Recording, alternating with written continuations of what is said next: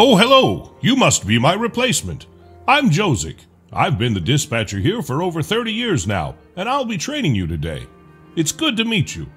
This is the dispatch interface. Oh, don't worry. We're not very busy at the moment. We've got plenty of time to practice.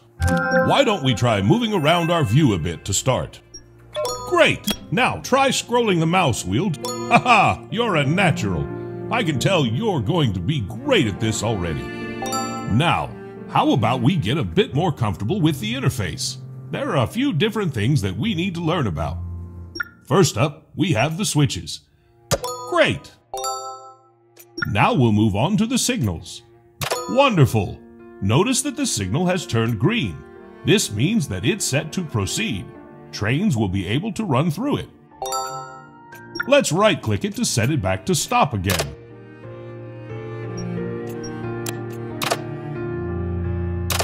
Great job! As a dispatcher, you'll be responsible for routing trains to specific locations, so we should get familiar with some of the routes you'll be using.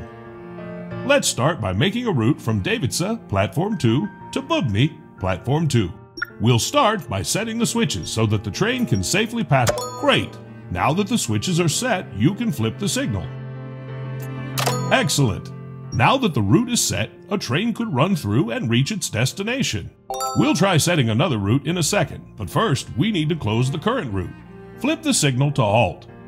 This will make the track available for other trains again. Normally, a train would automatically reset the signal when it passes by, but for now, we can do it manually. Let's right-click it to set it back to stop again. Great job! Looks like you know what you're doing. Let's see if you can create a route on your own. Try making a route from Bubny Platform 2 to Docks Platform 1. And remember,